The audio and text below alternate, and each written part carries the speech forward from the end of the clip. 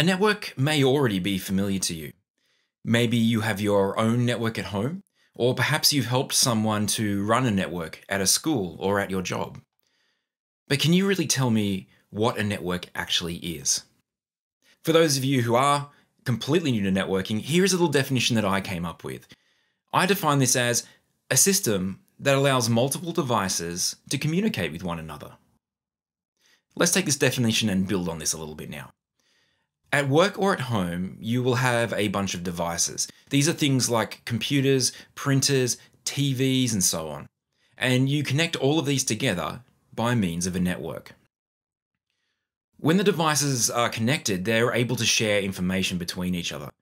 This could be something simple like sending a document to a printer, sending an email, or streaming a video. This can also be used for sharing access to the internet.